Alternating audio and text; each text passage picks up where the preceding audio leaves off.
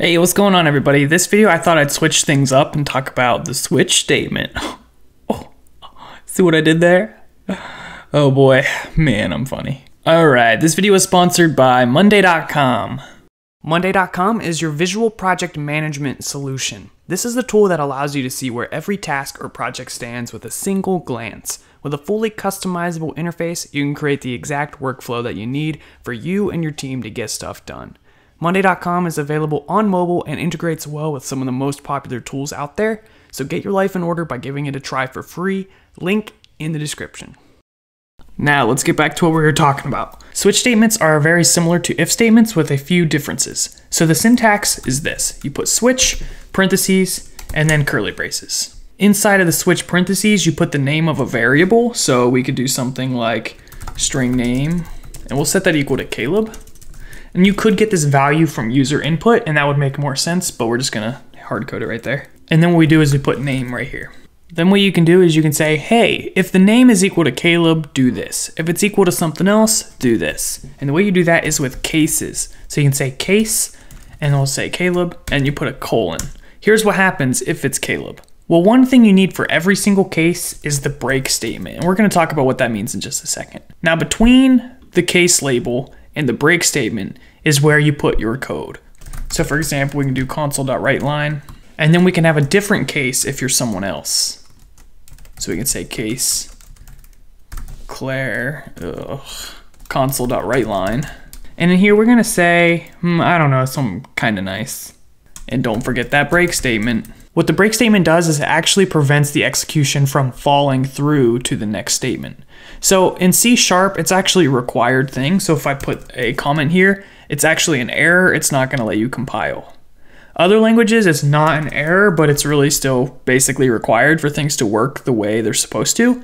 In those cases, it would execute, you are so legit, and then it would automatically come down here and execute this one as well. Even if your name was Caleb and not Claire, it would execute both. So the break statement fixed that problem. So for other languages, you would expect to see this break statement here as well, and C# keeps that consistent. So you need a break for every case. And then lastly, you can have a default case, and it looks like default. And you still need a break for that one as well, like so. And now let's give it a try. And you can see it says you are so legit. Me, not you guys. If it was you guys, it might be something like this.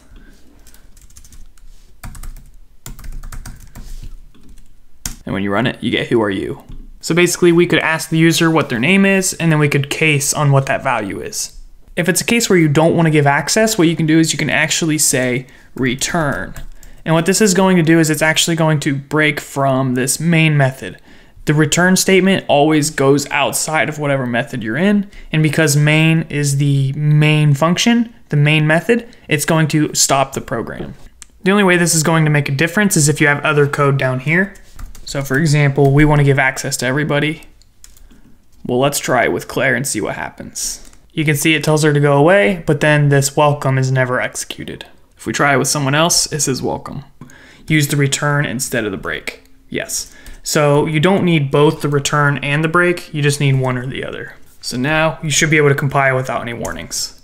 So that is the switch statement. The main differences between the if statement is that the switch statement is ideal for a few values, whereas the if statement can use comparison operators, logical operators. You can make much more complex conditionals. Switch is very basic, like, hey, your name's Caleb, Claire, or something else. When you have a few options, it's much clearer to use a switch statement in my opinion, and I would recommend it. So for example, if you're making a menu where someone clicks 1 through 4, it'd be nice to have case 1, case 2, case 3, case 4. Which by the way, you can use integers, you don't have to use strings. In fact, some languages don't even let you use strings.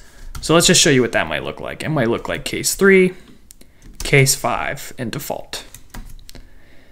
If you want something to happen for both cases, well, you can actually get rid of the stuff in between, and that's the only situation where not having that break is okay. Basically, if it's 3 or 5, this is going to happen. And that basically sums up everything you need to know about the switch statement. Thank you guys for watching, and I'll see you guys in the next video. I think we're gonna be talking about the ternary operator.